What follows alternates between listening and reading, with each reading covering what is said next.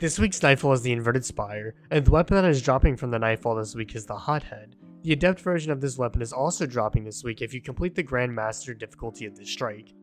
Editor Sniper coming in right quick. I forgot to mention that this will be the last week to get this weapon, and Nightfalls are dropping 2 times the loot, so you have no reason not to farm this Nightfall. If you need a guide on how to beat the Inverted Spire Grandmaster, I've left my guide in the description below.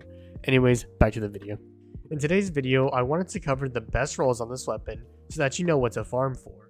With that being said, let's get into the video. Now I know the HOTHEAD is not a new weapon at all. It was first introduced back in Season 15 and its Adept version was made available when GMs were made available later that season. So why am I choosing to make a video on this weapon? Well, with the release of Witch Queen, this weapon lost some perks in trade of gaining new perks in its perk pool. So while you may have gotten one in Season 15, you may not have the god roll available for this weapon. I'm also choosing to make a video on this weapon because ARC 3.0 is releasing on August 23rd with the release of the new season, and this weapon has a good chance of being insane with ARC 3.0, so I want to make sure you have a good roll going into next season. Enough with that though.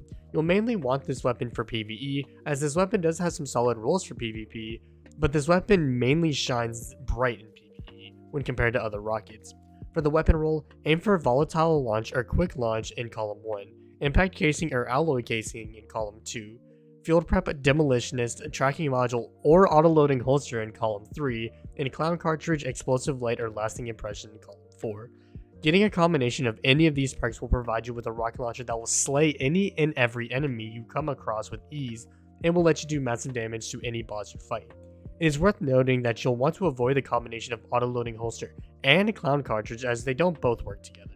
So if you auto-load your weapon, it won't proc clown cartridge, and if you manually reload your weapon for clown cartridge, then you won't be able to take advantage of auto-loading holster. The role I'll be looking for is quick launch in column 1, impact casing in column 2, demolitionist or auto-loading holster in column 3, and lasting impression in column 4. This combination will make for a DPS machine. Now we'll wrap up today's video. If you found the video useful, then be sure to drop a like, as it will be greatly appreciated. Be sure to subscribe for more Destiny content coming every weekday. Finally, follow me on all of my social media platforms, all linked in the description below. With that being said, I'm SniperKH, and I'm out. Good luck with gaming.